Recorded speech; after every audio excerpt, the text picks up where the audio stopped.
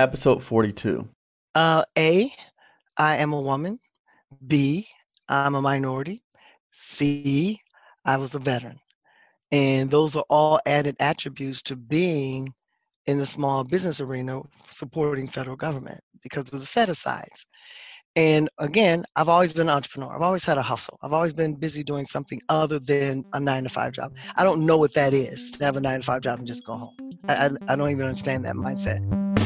Welcome to the GovCon Giants podcast, federal contracting for people on the outside looking in. If you are here to learn how to win a piece of the pie without getting your face smashed in, then you've tuned in to the right place. Now, the giant that not only walks the walk, but talks the talk, your host, Eric Coffey. Before we start the podcast, I want to make a request for anyone out there who's a developer or a programmer, or if you know anyone out there who works in blockchain, AI, AR, VR, or has a solution that they think can solve a problem with an agency, let us know. The venture capital arm of GovCon Giants is proposing solutions to help support the warfighter, and we want to partner with you to do so. This may be your shot at presenting your new technology to the world. Now, on today's podcast. For anyone who's on the fence about federal contracting, for anyone who may be in doubt as to how it can fundamentally change their business, or for those persons who are looking at substantial wealth transfer, this is the interview to hear.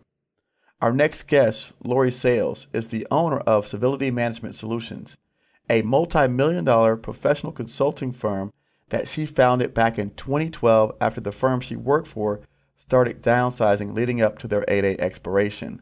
Laurie was raised on the streets of Chicago and at age 21 joined the U.S. Marine Corps. Upon departing the Marine Corps, she found herself, like many veterans, unable to find employment and not knowing how to seek out work after leaving the military. So she took a job as a receptionist and worked her way up to project manager, eventually believing that she was an ideal candidate for federal contractor because she was a woman, a minority, and a veteran, which are all added attributes, as she tells it, to being a federal contractor as they are set aside. When she finally made the switch from seeking out employment to setting it off on her own, it wasn't an easy one, forcing her to take odd assignments and projects to build up past performance for her company, even at one point doing TaskRabbit to bring in revenue for the business. But Laurie kept persisting, always choosing to operate with high integrity and ethics. And when her company finally was awarded the 8A certification, she then was able to leverage all of her relationships into a tangible contract, being awarded her first 2-year, $2 million sole source contract immediately following the receipt of her 8A. I must admit that I've listened to this interview multiple times. The jewels that she offers are so vast that I quickly publicized a few of them the day after we recorded this session. I can easily make a list of more than 15 key takeaways from this interview that would be invaluable to share with thousands of business owners out there looking to make their path.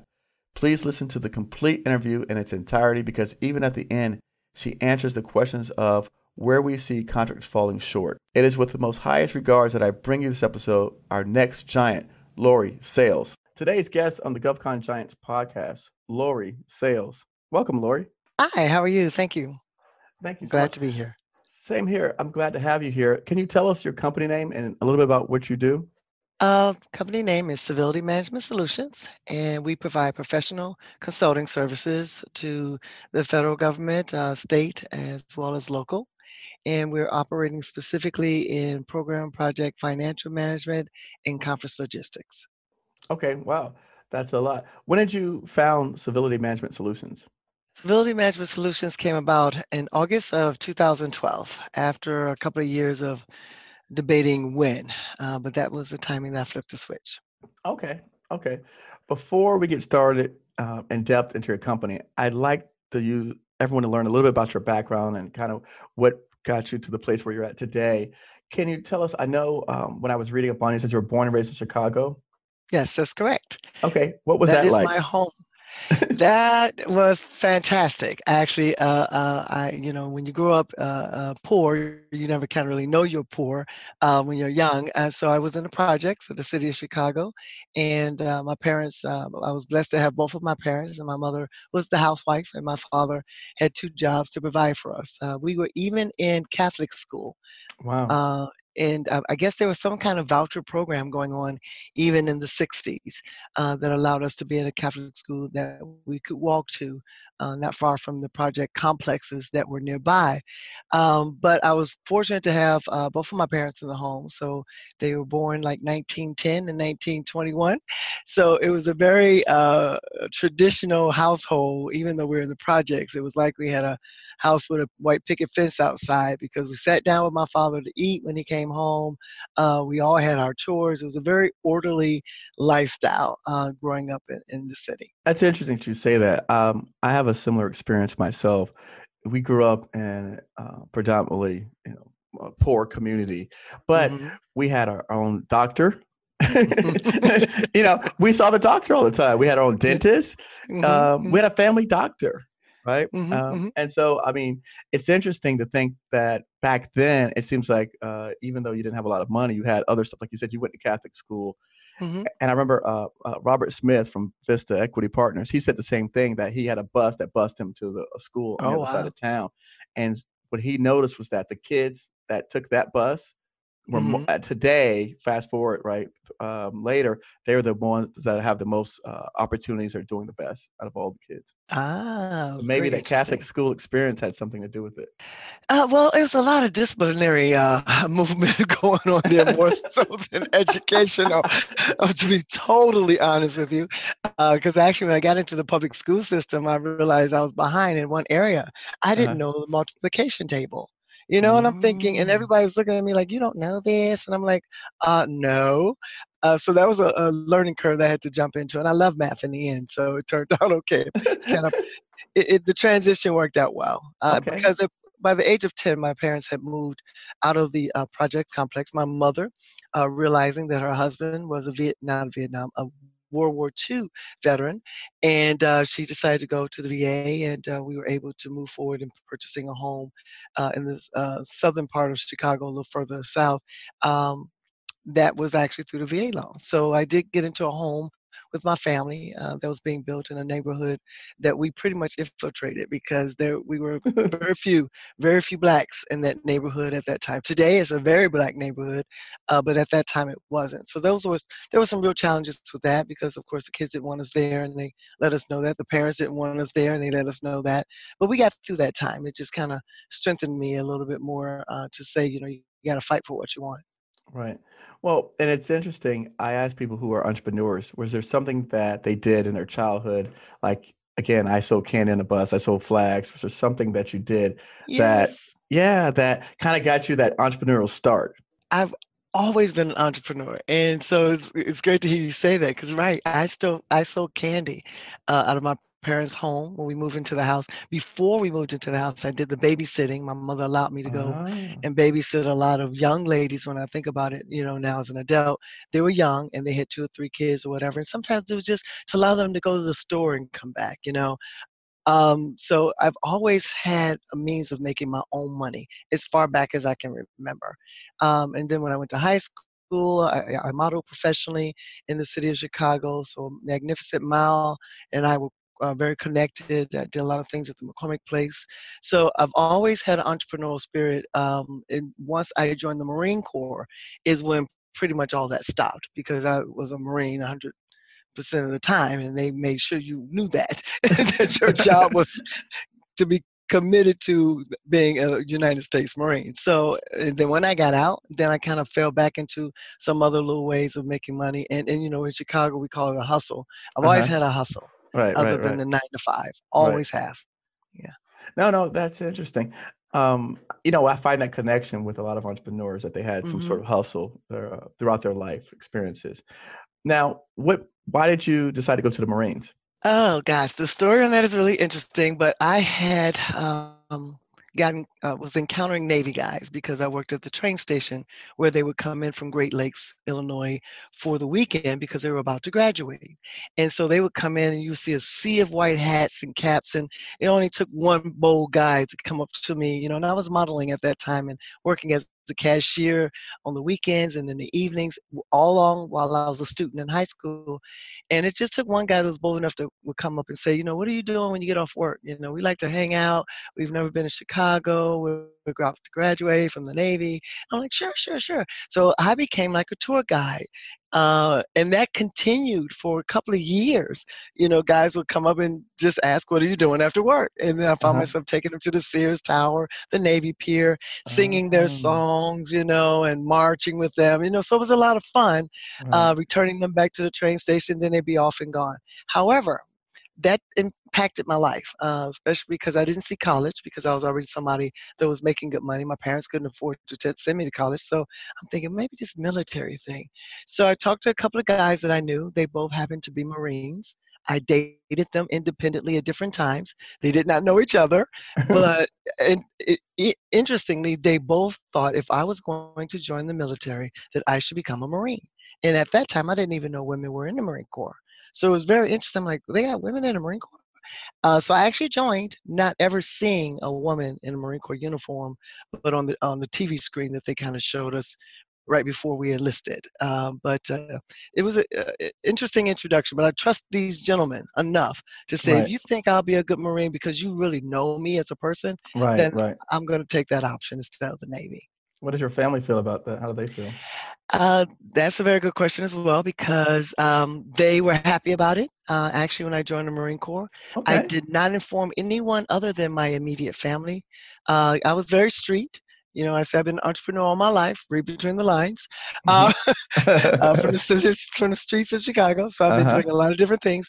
But nonetheless, I wasn't happy about some things. And so I wanted to change. And so at the age of 21, I joined the Marine Corps. The decision was when I was 20, and only my parents and my brothers knew that I was going to join. And the word was to not tell anyone, and Laurie just moved out because I was of an age. I was in that 21 range. Right. Because I was not confident that I was going to pull it off either. I mean, this was a different thing. It's a challenge. Most people knew me to be pretty headstrong and stubborn and, a go-getter. And it's like, Laurie, nobody's going to be able to tell you what to do. Your parents don't even tell you what to do. That was the attitude of my friends. And I just stopped telling anyone about what my next steps were going to be. And I came back, a woman Marine, and everybody was like, wow, where have you been? Wow. That's really don't want to know. That's fantastic. I shocked a lot of people because remember, I was modeling professionally for many years. So how did I go from modeling to being Marine? Right. No, that's true. Yeah. Oh man, that's a stretch. that is a stretch. That is a stretch. So interesting. So you come back. So you were a model. Then you went to the Marines, and now you get out of Marines, and then you do what when you come out of the Marines? Get out of the Marine Corps, and I'm at North Carolina. Cherry Point was my last duty station, and a friend of mine that I knew from Hawaii when I was stationed there, this was her home, the DC metropolitan area. She lived in Maryland, and she offered me the opportunity to come here and look for work. And at that time, a gentleman I was engaged to was from Baltimore. So this was like, okay, I can do that. So we would drive down here. He would go to Baltimore. I would hang out in the Maryland area seeking work. And I found headhunters. That was a big, big deal in that era. I'm not sure how much it is still today, but I know that headhunters pretty much ran the corporate America and nonprofit industry here for many, many years if you wanted a job.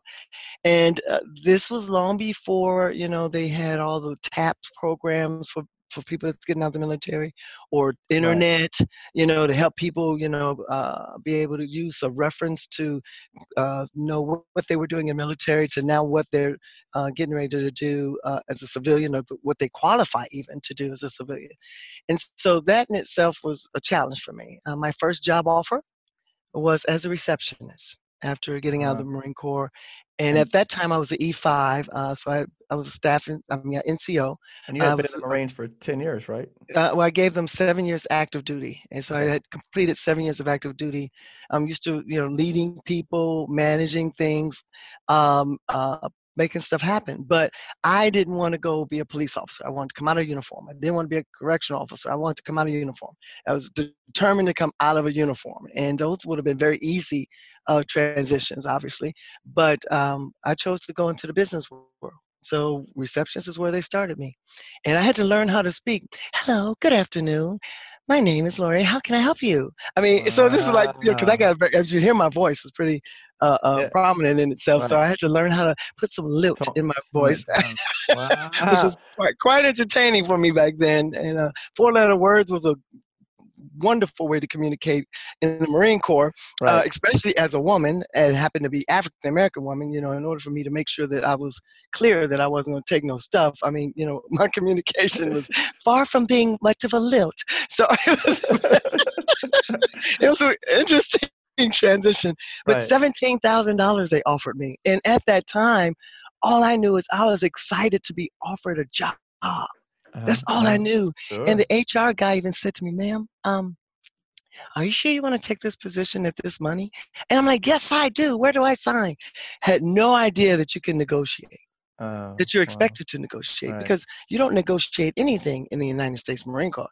They tell you Yeah. what you're going to do, when you're going to do it, and for how long. So that was a part of the intro into the civilian life that was very challenging for me, just totally unaware of how to operate on this side of the industry of having a job. We're going to talk about that later on and your advocacy work with the VA. By all Yeah. means. Yeah. Wow. So you come out and you're a receptionist, and then you do that for some time. And I did then, that for about a year. Then I became, back then they called them secretaries, which was my next bump up. And then after secretary, I was an admin assistant. After an admin assistant, voila, I became an executive assistant. And at an executive assistant, at least I was getting in the area of making, somewhere between $40,000 to $55,000 a right. year. And Sure. I'm like, feeling like, okay, well, I can, afford to maybe independently live by myself, and I don't need a roommate. And Right. so some of those things began to happen. And mind it, I'm moving around. I'm not staying at any one job. I'm not even staying in one state. I treated my civilian career when I first got out very much so like the military. I mean, I just didn't relocate with jobs. I would relocate states. I relocated back home to Chicago. I relocated to Florida because I don't have children. So it allowed me that flexibility to just up and move if I wanted to, and not being married. So I made a lot of moves, but yet I didn't have any increase financially, still trying to figure it out and not yet being with the college degree, which also, of course, can be a hindrance because they could use that against you, despite all the things I've done long before the civilian world ever got their hands on me from the military. None of that stuff was relevant at that time in my life. What was your job in the military? Actually, maintenance management, which Okay. was basically working in the maintenance battalions, where the mechanics, the technicians, the armorer, all were housed to make sure that all of the equipment that's necessary for the fighting Marine to go off and do what he do was well maintained. Because let's be clear, I don't care how much they train, if the M16s are not popping them off, we're not getting nothing done. Right. If the trucks are not moving, so my job was to go around and ensure that we were 98% ready for war at all times. That was what we would like to have to report to the commanding officer every day. And if it wasn't, then of course my job got a little tougher, because now I'm over in the supply asking, why is this Jeep down? Why is this the tents got holes in them? What's the issues? And of course, they'll tell me about what's missing. And a lot of times, amazingly, there was this very small, tiny piece of nomenclature that the whole tank would be just steel. I mean, no movement. We can't do anything until this little tiny piece of a screw Right. comes Right. into. Comes in. Yeah, Right. it used to Right. Right. amaze me. I'm like, really? That's what's keeping that big old machine down? So nonetheless, that was my job. Maintenance management was to ensure that we stayed ready at 98% and to create the report to go up to the commanding officer on a daily basis. So you have this great responsibility in the military, and then you come out and you can't find work. Yes, and not knowing how to seek out work based off of what I was doing, because it was like a foreign language. I don't recall when I stopped saying I have to go to the head. Mm. And that's the restroom, that's the bathroom, that's the ladies' room. That's a whole bunch of things I can say today. But at that time, I know it was over a year's period of time. And there was a young lady that was kind enough to bring it to my attention. She said, when you say you're going to the head, are you saying you're going to the bathroom? I'm like, yeah. She said, well, why don't you just say that? Then I'm going to the bathroom. And it hit me like a ton of bricks that, whenever I was saying it, they like looked at me probably when I walked away and giggled like, she said she going to the and I'm like, I got my little business suit on, trying to Yeah. make it in the corporate America world. So And you're telling that people was, you're going to the head. yeah. Exactly. I think there's some listeners who are going to be able to identify with you on that one. Yeah. So the transition was a lot more complicated and difficult at that time again because we didn't have the internet. We didn't have a means of learning what's going on in the world like they can now. People can sit down and teach themselves many things just through YouTube. And I mean, it's amazing where we are today that can help simplify the process for the transition because it's challenging for every veteran once they come into this world, no matter where they've served, whether it was during war or not. It doesn't matter. It's just a different culture. Now, finally, you get an opportunity to work at a higher level type position, Hmm. right? And is that where you start learning about government contracting? Well, actually, and it wasn't technical, but it was just management, Okay. which I won't say I was a born leader, but if I look back over my life, I can say that I was pertaining to just sitting with friends. Everybody's trying to figure out, well, what do we want to do? We want to swing on the swings, or do we want to jump rope? Do we want to um, play Chinese rope? Laurie was always Nice. the one that had the answer. And so people leaned in on me for that and depended on me for it. And it's just been who I've always been. However, the first contract that led me to understand the government contracting even existed, meaning, oh, everybody that works in the government is not a federal employee. That was like a duh. Right. But I didn't Yeah. know. I No, thought right. that, and this was just maybe like 15 years ago that I just found this out. And so my entire life, I've gone on without knowing this. And I was hired to go in and manage an administrative contract with 5 personnel that was supporting the National Cancer Institute. So it was very spectacular work, high level. He was a president appointee. So this was just like a wow. And I'm thinking, this has been here all along. And I got processed to get a TS at that time because the company really liked me a lot. And before that contract ended, amazingly, someone else contacts me with a problem that needs to be fixed on a contract that she has. And she sent me in basically as a mole to try to fix the situation and so that her modification year, at that time I didn't even understand all that, her renewal year can be, option year rather, can be renewed. And that happened. And after that experience on a second now government job working inside Department of Transportation, I now was asked by her to come into her corporate office. And that's Okay. when I really started getting my head wrapped around what this government contracting world was and that I was an ideal candidate for this area of entrepreneurship. Now, what made you believe you're an ideal candidate? A, I am a woman. B, I'm a minority. C, I was a veteran. And those are all added attributes to being in the small business arena supporting federal government because of the set asides. And again, I've always been an entrepreneur. I've always had a hustle. I've always been busy doing something other than a 9 to 5 job. I don't know what that is to have a 9 to 5 job and just go home. I don't even understand that mindset. Then I went back to school and I finished not finished, but yeah, finished because I had college credits when I arrived here in Maryland. But I finished here at the University of Maryland, University College, which is now UMGC, which I love that school, by the way.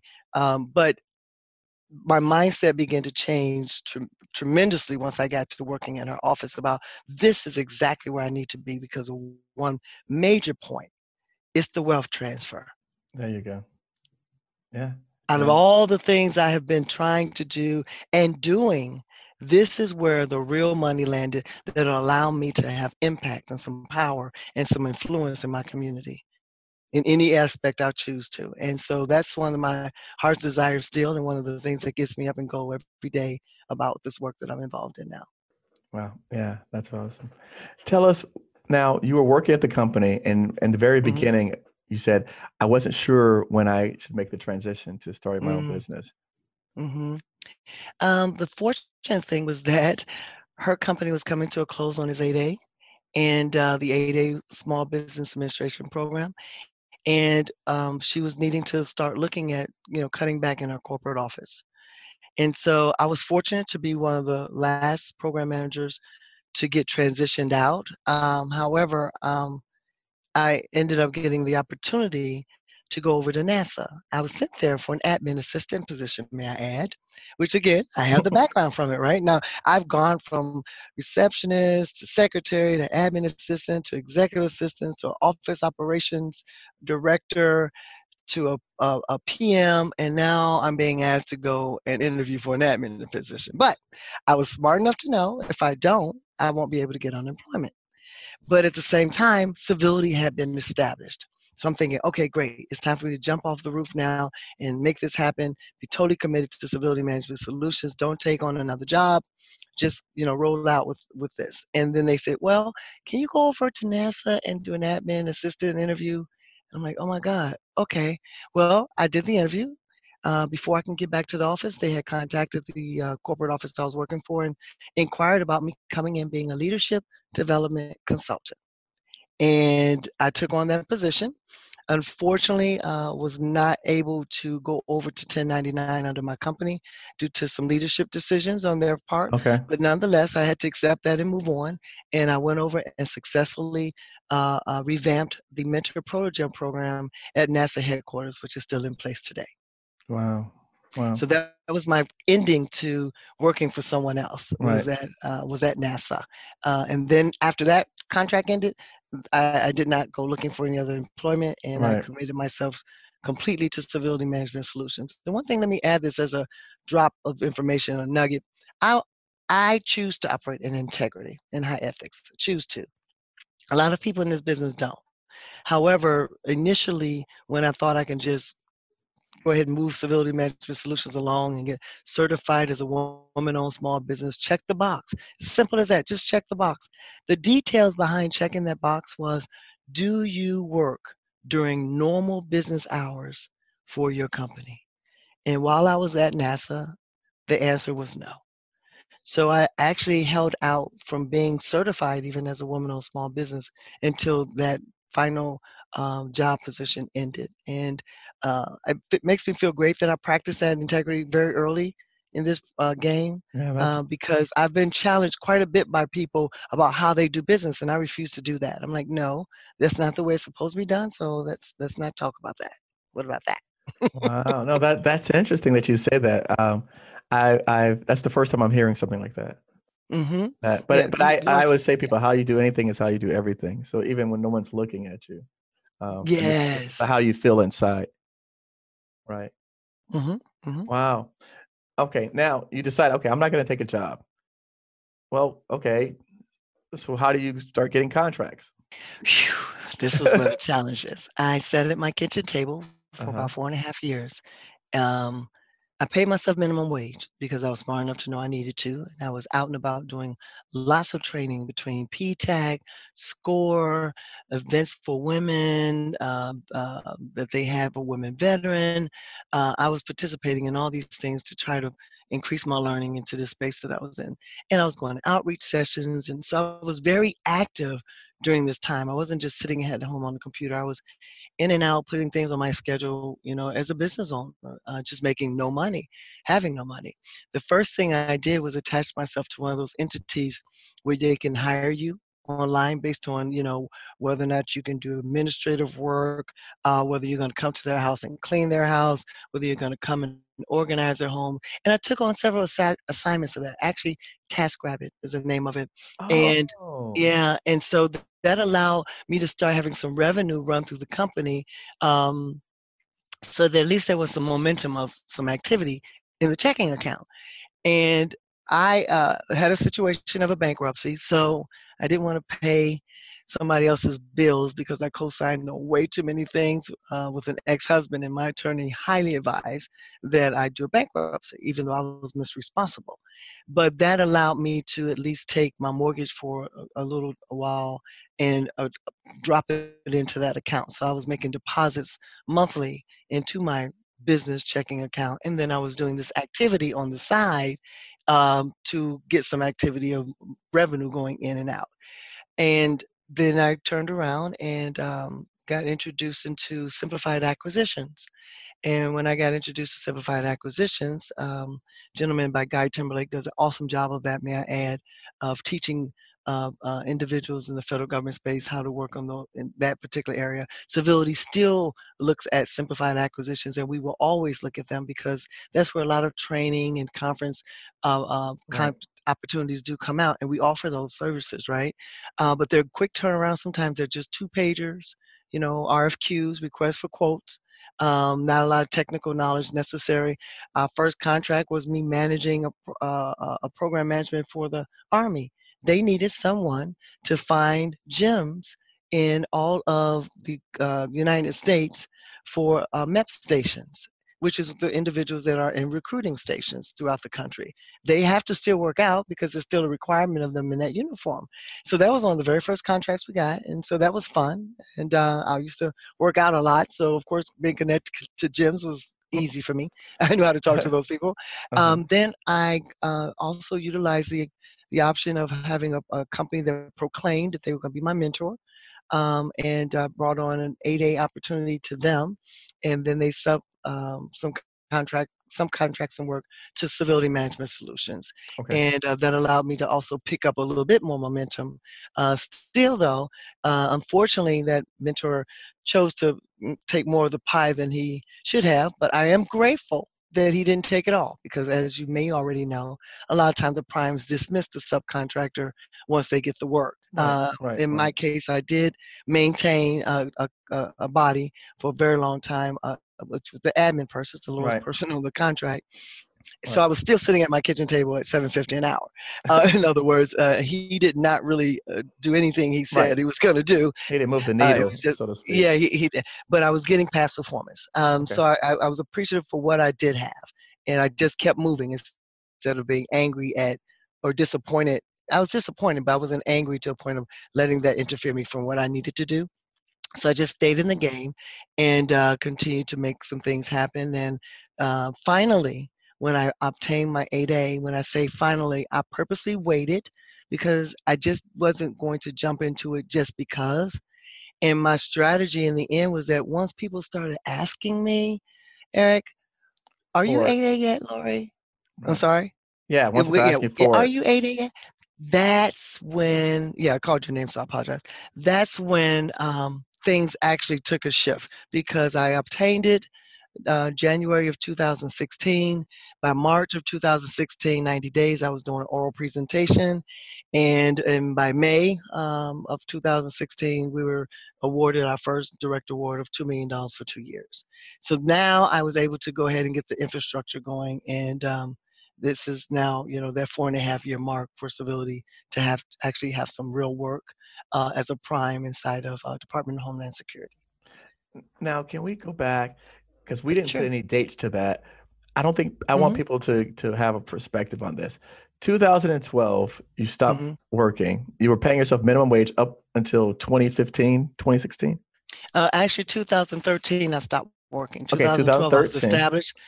But 2013 is when the contract ended, and I started working for Civility Management Solutions. Right. And I missed one contract, which was a very short contract, but I went inside the VA as a third-tier sub, and I was paying myself, I think, $25 an hour. So I was the actual person on the contract in the 1099 Yes. status, and that lasted for about 9 months.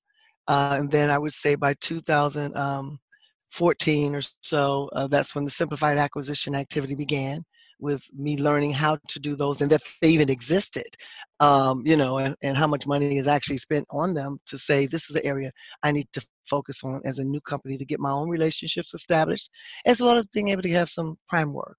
And then I began to speak and go out and about and participate as a service disabled veteran at this point, talking about the value of a veteran to Fortune 500 companies. And I got paid to go out and do that work, which was commercial work. That again was just me. And then now that's going on in 2014 and 2015. So 2016 is when the award came from the 8A. And so I am truly, Civility Management Solutions is really an example of the value of the 8A program. Right. Because let me say this to you, Eric, I served in this area before I started civility. I managed up to 128 people, up to about 11.5 million for another company. And so I had relationships, Right. but none of those relationships were were profitable to me as a company owner now until I became the 8A. Mm. That's when now they were able to get to me. It's not that I wasn't trying to compete. It wasn't like I didn't have teaming partners or everything, but as far as me as an individual being someone that they can say, I know I can trust you, Laurie. I know you've done this. I know you will get it done, chick. Let's make this happen for you. That didn't happen until they were able to access me through the 8A program. Right. But at that point, you had proven yourself. Yes, to many Right. that were just meeting me for the very first time now. But for the people that knew me, even like you said, they're skeptical, and rightfully so, because these are good government dollars, taxpayers' dollars, and they try to make sure nothing happens bad to them in the process, right? And so it's understood of the precautionary measures that they all take in this world. But I do know many other companies, women-owned, that don't look anything like me, that within a year they had like 50 subcontractors. I mean, so Right. No, no. it is all about the relationships. But it was a little bit of different effort on my end, Right. despite my relationships. Right. No, I understand. Now, I was reading somewhere where you did an interview with SCORE, and it says they Hmm. helped you with your 8A application and a submission. How did that? Yeah, SCORE was attached to me at the very beginning, before I even created the LLC of Civility Management Solutions. I was sitting with a SCORE mentor. He just happened to be a retired two-star general from the Army. So that was way cool to sit across from an Army general that was now talking to me about business. And he walked me through all the steps. I took notes.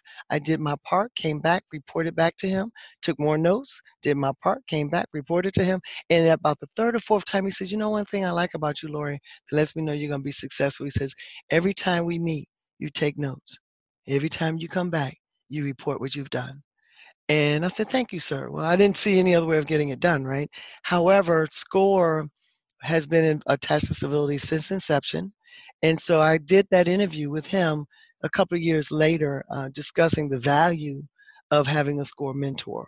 And they're still attached to me. And so when I did the 8A program, filling all the paperwork out, they were my second pair of eyes. So I'd never submitted anything to the SBA until after they reviewed it. And we had about 3 or 4 meetings and they reviewed everything. I made adjustments based on their recommendations, or they signed off on stuff and said, this looks really good. And when I had that complete package together, they say, Laurie, I think you're ready. And I hit the button. So they can be utilized in ways that are beneficial and a huge learning curve for anybody that's getting into any type of business for that matter, but government contracting included. I think that's wonderful. I know there's so many people out here charging these fees that are Yeah. astronomical for registration certification. And when I read that, I had to put that out there. I just want to highlight that. It's not necessary, yeah. No, Because in right. the end, it's your story that you must tell. It's your information that you must give. And you still have to pull all that stuff together. Nobody can do that for you. So No. in the end, you just need somebody to look at it and make sure you've pulled it all together well. And that's where SCORE can come in handy. And they love to, because they're there to volunteer their time to give back in their expertise. Well, one of the things that I was also reading is that your PTAC in DC hosts trainings on federal proposals and marketing and record keeping. And everything else. Some of I met, many people there that I can just spell out their names, between Guy Timberlake, Gloria Larkin, Dan Sturdivant, individuals that supported DC's PTAC and would come in and share with us the nuggets necessary from cradle to grave, basically, because the Procurement Technical Assistance Centers, PTACs, are focused on people that are interested in government contracting. Right. And may I add, they, here in DC, made a relationship of some sort with the VA regarding the veterans certification process with CVE. And so that was brought to my attention at one of the PTAC sessions that I sat in on. So when I actually was doing my service disabled veteran owned small business certification with the VA, I utilized PTAC as my Nice. reviewer. Nice, nice, You know, nice. so none of Love my it. certifications have gone forth initially. They're now managed by me completely because I get it. But initially, I had the second pair of eyes of in their expertise to share with me to make sure that I wouldn't get denied. And I can honestly say I never got denied for any of those. Now that GSA schedule, that's another monster. I don't even want to talk about it. They keep We the gonna stay off. I don't even, but the certification process never been denied. but Those processes were easy but I can tell you, with Laurie, free that I mean, counseling. you're talking about $10,000 worth of value right there. Yeah, That's what thank you people are charging for for that saying stuff. that. Yeah, thank you for saying that because I have heard some nightmare stories. And let me throw one other nugget on this 8A. When I was saying, I waited for people to start asking because way too many of us are getting it too fast. And I mean, 3 years, 5 years, 6 years have gone by, and I've had people stand before me and say, after a panel discussion, I've been 8A for this amount of time, and I don't have any work. And this was even before I became an 8A. I'm like, well, who do you know in the federal government? I don't know anybody. I'm like, well, who told you to go get an 8A certification? So there's a lot of push, Yes, unfortunately, coming throughout the country from right. some of these offices that are talking to small businesses, specifically, the minority community. And I'm even going to lean in even more so with the African American community. But that doesn't mean stuff is going to fall out the sky. No, You must have those relationships. And so I keep telling people whenever I meet them, if you haven't gotten your 8A, don't get it too soon because the clock starts ticking as soon as you get it. And those 9 years will be up before you know it. And hence, Eric, now we don't have the wealth transfer. thank you. Thank So you, it Laurie. defeats the purpose. Thank you for that. By the way, let everybody know you weren't coached to say that. No, That's how that's she real feels. talk. That's real talk. That's her experiences. I mean, Hmm. because I tell people, I get this question 4 times a week, Mm, and I get the comments, like you said, from the people who have the 8A. I got an email last night from someone. I have 8A, mm. and they have no contracts. And I had some guy even said he wanted to give it back. And that's the worst part. You can't do any of that. He It's said, "Can I put it on gone. pause? Can I stop it?" No, none of the above. I And said, it's terrible "It's because terrible. It is." it's terrible because the whole point and the rationale behind why that was put together was based on the fact that they were trying to open up doors for I us know. that Can we you imagine? cannot get into. Can you imagine that? Yeah, and so when it's not utilized properly, We're squandering this opportunity, this yes, once in a lifetime opportunity. We're squandering it. once in a lifetime opportunity. Right. Yes, sir. So tell me about your time at the National Small Business Association, serving on the council. It was I'm still connected to them, Okay. but I'm not as committed to that particular entity as I am Vet Force Okay. and Women Impacting Public Policy. Nice. But all Okay. three of them play in the same lane. Basically, they are the advocate arm, making an impact on the heel of the things that needs to be shared with our congressmen and senators of what's important in the small business community. And Vet Force specifically focuses in on veterans and what is the federal government doing in regards to opening up the doors for veterans, service disabled veterans to get opportunities, not just at the VA, but throughout all of the federal government. And unfortunately, it is a number that the SBA set at 3% that, is nominal in most agencies other than the VA, the amount of veteran businesses that actually get work inside those agencies. Many people are challenged with that one, equal to the hub zone. Those are the two that typically fall short Right. in this outreach and getting government contracts to those business owners. And then on women impacting public policy, which I've sat on the board. I'm not just on the board. I'm not a board member. I've sat on the Hill through their advice of coming to me and saying, "Look, Laura, you are a woman, you're an 8A, and you're a service disabled veteran, and all three of those things are important to us, and they are applicable to some of the laws that we need to have addressed." And so I have witnessed now 3 times total on the Hill on behalf of that community, which makes me quite proud to do because I am speaking for us all. It's Right. not about me only as a business owner. but to see some of those changes actually being discussed and several of them being considered. A few of them are already at the pretty much end of the line, and we expect to see those things come out in Wow. the final NDAA rulings, as well as some adjustments, to the FAR. So yes, I'm highly involved with that, and it just kind of happened. Again, I'm the personality that people kind of look at me and expect me to open my mouth and say something, and I don't disappoint them because I am the one that would go, "Excuse me, no, no, no, no, no, no, excuse me." That's not um, you. yeah. That's just it's a natural flow, and so the becoming an advocate has become a real natural flow. Vet Force, when I decided to become a part of their committee, um, I said, I'll be part of the committee. I should join. My Can you mentor can you advised tell me to do us it. Vet Force is Veteran Entrepreneurship Oh Task yeah, Force? that's correct. Thank you very Okay. much for helping out with the acronyms. Um, they were very instrumental in getting the 3% ruling. Many Vietnam veterans are affiliated with this. There were no women on the executive committee. There's another woman, Marine, actually on the overall committee, but I'm an officer. And so at that time, I'm thinking, I didn't ask for a job. I just said I want to be on the committee. What happened? They're like, "Oh, Laurie, we nominated you and you've been elected." And I'm like, "But I didn't ask for this."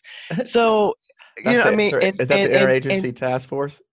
that's the veteran, yes, the Veterans Task Force, Okay, yep, Vet right, Force. right. So here I am now learning that I've been elected as the secretary. Before I even serve on the committee, I'm immediately going into an officer role. I said, "Oh, am I the secretary because I'm the woman out of the group?" I had to go in on that, right? Right, right. And No, they're I like, know. "Oh, Laurie, no, that's not the case." I'm like, "Yeah, whatever." But Uh-huh. the value of it, and it was definitely God ordained. I have to acknowledge that because as the secretary of Vet Force and being so new in the game, just 7 years as a whole as of today, my learning curve was huge because now I was forced to sit in on these meetings and pay Mm, attention to every word that is being said because I'm recording it.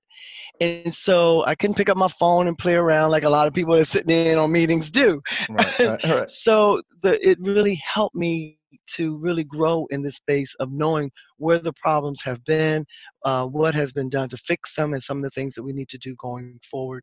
And it's honorable too because I am a lot of times the only woman in the room with these guys that are Vietnam veterans and some either people on the Hill or SES levels within the federal government agencies to have some real one-on-one conversation about what they are doing on behalf of veterans throughout this country that's interested in doing federal government contracting. So it is wonderful to be present to know and share with them clearly that women are also veterans because sometimes people tend to forget that. Yeah, yeah, that's true. Oh, I've had some. Well, as you see in my some of my circle, people in my circle have been women-owned veterans that have Yes, you tremendously have. successful businesses. So again, Yes. I I spread the love. I want And everyone. congratulations Thank you. No, I for do. doing that. I do. I No. spread the love, and because I mean, first of all, I like women entrepreneurs, but moreover, Mm, I like the stories because everyone's story is different, that's true. and people can identify with your story, what you look like, what you've gone through, and your experiences. And again, going back to Robert Smith, what he said was that a lot of times as minorities, we're playing defense before we ever get a chance to play offense. So, Mm. and Mhm. I heard you say Mhm. that in in a different way, in so many words, early on, where you were saying that there are other people who came out that had some Yeah, opportunities that you didn't have. yeah, So yeah, again, yeah. for me, I think showcasing all walks of life, all types of people's experiences Mhm, will help mhm, reach a broader audience, and also makes people aware that there are still some obstacles and challenges that people are facing here that they may not be aware of. mhm. So that's And they wonderful, just have to gird themselves up in the process and just go forth, right? because if That's you've been anointed to do it, then, you don't let anything prevent that from happening, no matter what race or what gender you may right, be. right. And so I definitely want to be a voice behind that because there's just recently I attended a conference and sexism was Mm, there, hit me in the face. I mean, the guy was just outright.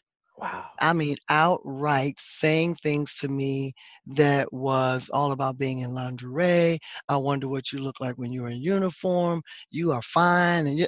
And I'm sitting there No. like trying to manage this at a table of 6 people, and I'm the only woman there. And again, I was a Marine. I'm used to being around guys.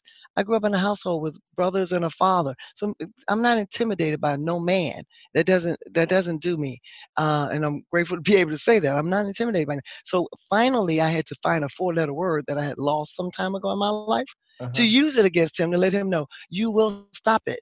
And so he heard me, I think, pretty loud and clear when I used the tone that I used to use in the Marine Corps and make it perfectly clear that this is unacceptable.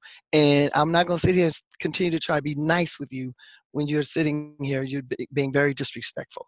And I'm Wow. sitting in my president CEO seat at a conference, and you're Right. sitting there as a government employee. This is not cool. Wow. Wow. No, that's You're incredible. totally out of order. So No, that's yes, it does exist still, but we have to fight the fight and then also take a stand, because I could have sat there all day long with him, right. and he Right. would have never got the point, and I just would have went to my room and possibly been the type of girl that bawling in tears. Well, I'm just happy not to be her. So we fixed it at the table, and I bet you he'll think twice about it next time he come for me anyway. Sorry. Yeah, I think he's gonna think twice next time we go to anything. I think he helped a lot of people out with that Yes. situation. You need That's to shut it down, boy. You can be on the front page of the newspaper if you don't stop. no, I got you money. know, you know what? I like this conversation. When we talk about wealth transfer, Exactly. Okay. but I You would come for think me now. I would think, especially in today's Uh, world, that would be less happening, right? you Given would think, yeah, today's but climate of all it's of the still, everything on yeah, TV, like, yeah. mm, It's very real. The struggle is real. The challenges are real. But if you're in it to win it, then you learn the mechanisms necessary to get you through those times, and you bear through it. now we talked You know. about and oh, one other thing before we get off this the veteran vet force thing. When you testified at a hearing, what was that about? The first time I was there on behalf of the support of veterans receiving training Right. in entrepreneurship. Okay. And uh, shortly thereafter, additional dollars were allocated to support veterans trainings in entrepreneurship and even in the area of government contracting. The Veterans Institute of Procurement, Barbara Ash runs that. She does an outstanding job on behalf of veterans, and her program allows you to be there for 3 days, I believe it is, you know, at the cost of the VIP program. You just have to get yourself there. But initially, when I went through the program, it was just VIP Grow, which was meaning you needed to have like 2 or 3 employees, you need to have some revenue, you need to have some things in place. Now they have a VIP Start. For someone that just got out of the military today, can actually register for that VIP Start and learn what it is to be in the government contracting space. Then Grow is still there, and she also has VIP International, where exporting and things of that nature. So those are offerings to veterans and veteran business owners, along with many others that are out there. The V-Box, they were all funded on another level after me and a few other people sat and expressed, how we clearly would have appreciated having this option when we got out. And not to mention just the option of what to do with the GI Bill. Everybody doesn't want to go to college when they're 45, 50 years old, No, when it's true. they've retired from the military, Yeah, that's what I but yet hear. they may want to they may want to go into entrepreneurship. Right. Allow them to utilize that funding to maybe start their franchise and things of that nature. So all of those things were discussed at that one, and the second two were basically the same. It was about what are you doing to support some increase in attention for women and for veteran, and the 8A program, as well as they had a gentleman there talking from the hub zone aspects of the things that are needing. Lack of access to capital was, of course, is a big deal for women. Contract access is a big deal for the veteran community, and then as far as supporting the 8A program and the value of it and why it makes a difference and why it needs to stay and never be, removed from the SBA's small business programs. Those are all kind of a lump sum, without any specific targets of what our attention was to make sure that they knew that we're still having some matters here that we need to deal with. And so changing even the 3-year average to a 5-year average of receipts is one of the things that was thrown on the table at that time. I think that just came out today. They approved that. Exactly. So hence some of the things have actually moved since then. But yeah, and that's outstanding. And so both, one was the House and one was the Senate. And I think it was the Senate first, actually. And amazingly, the call came into my office from the House asking me would I like to come over and sit on their panel and witness on the same subject to their members. And my answer was yes. And so I went over, and within 30 days, I'm like doing this back to back. And so I teased my team. I said, when the president going to call? Because, I got something to tell them too. Everybody want to hear what I got to say. When did you do this? What year was that? Oh, that was this year. The initial one for the training. Yeah, the one for training was over 2 years ago. Okay. But this year, it can be pulled up in the system. They got it out there for us all to review. Okay. This year, this summer, it was the Senate and the House that they were discussing the relevance of the SBA programs. And we were there, me and 2 others, to validate the need of these programs and the things that are still needed to make them even better. Okay. A couple of questions. Are you a morning person or a night person? I would have to say more night. I allow my body to wake myself up in the morning, even though 6 o'clock is a normal wake up time for me in prayer. Then I go into my praise and worship and I work out all before I leave home. And when I hit my day, I'm now powered up and I'm ready to go. And most cases, though, I don't end my day till about 11:30 or midnight. And I'm single.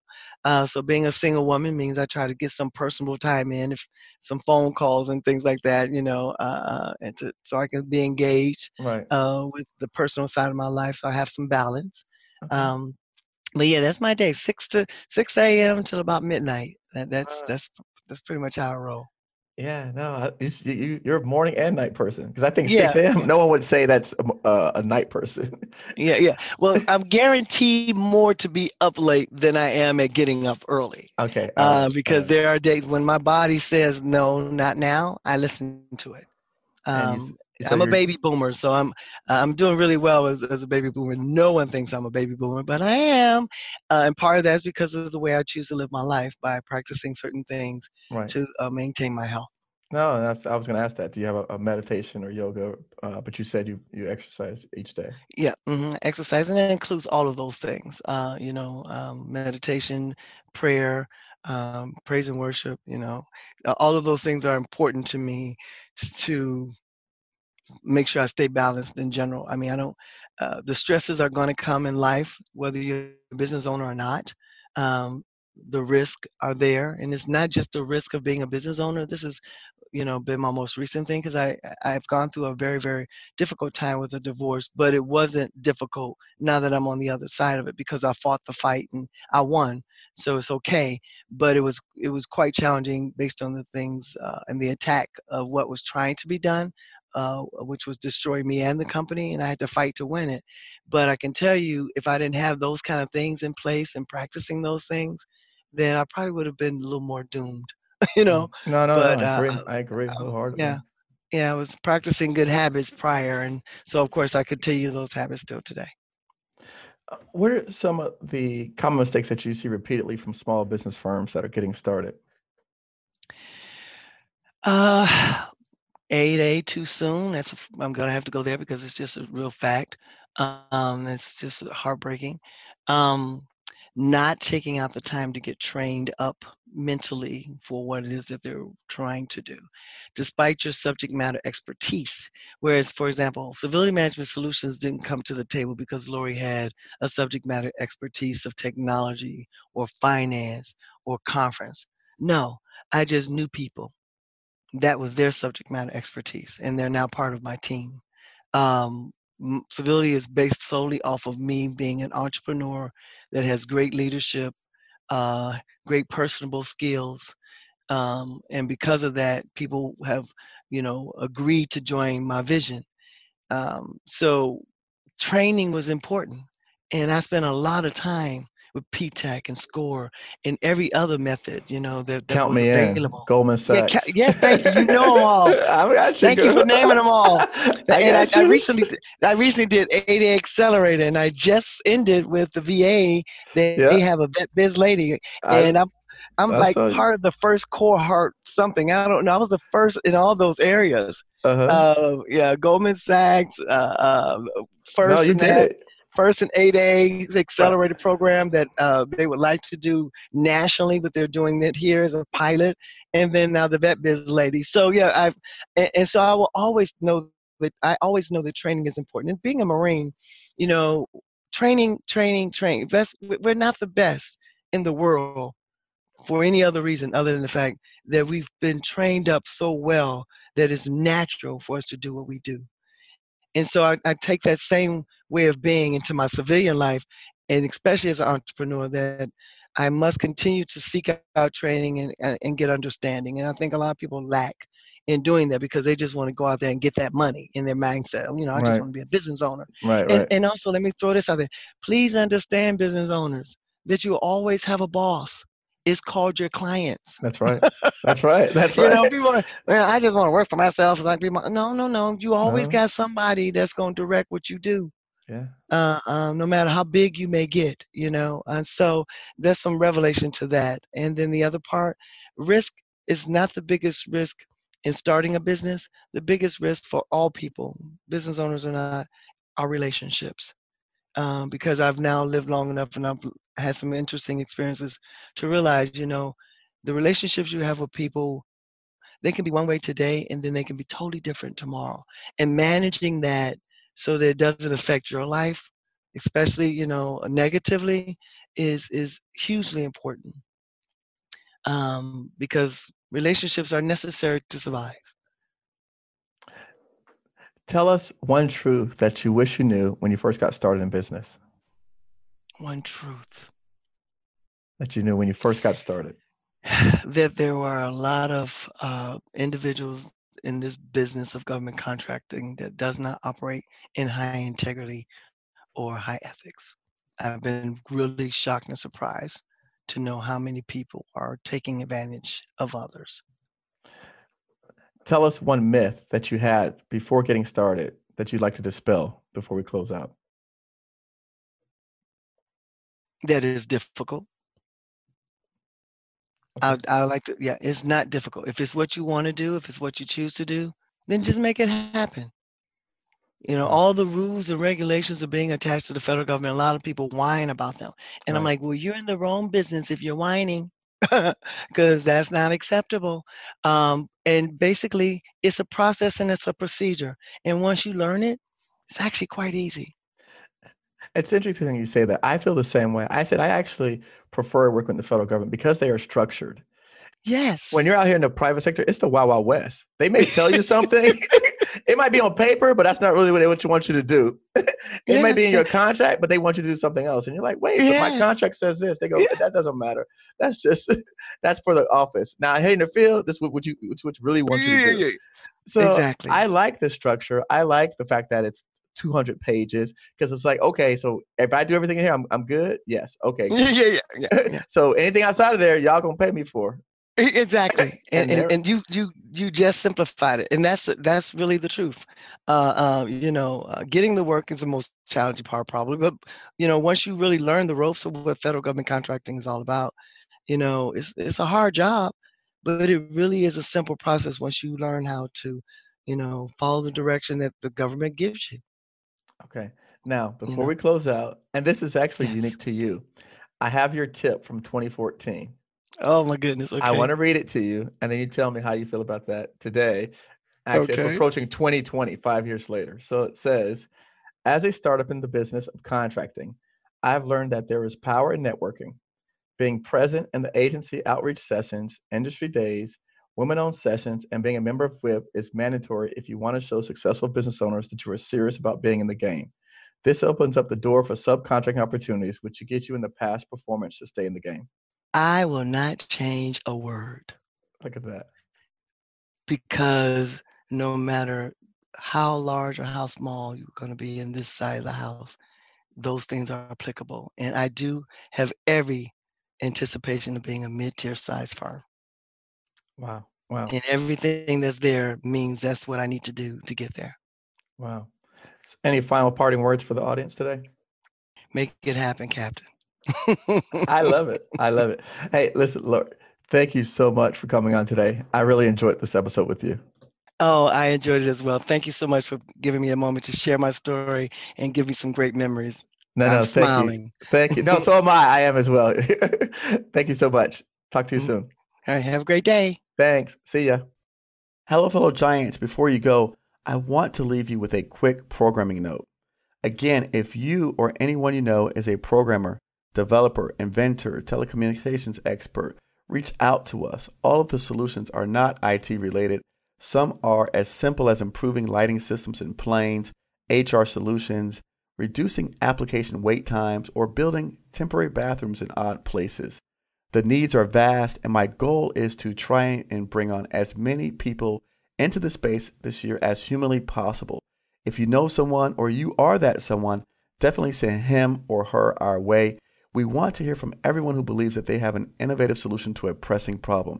Thanks again for listening to this episode. As always, the show notes and all recommendations will be posted on our website at govcongiants.com/podcast.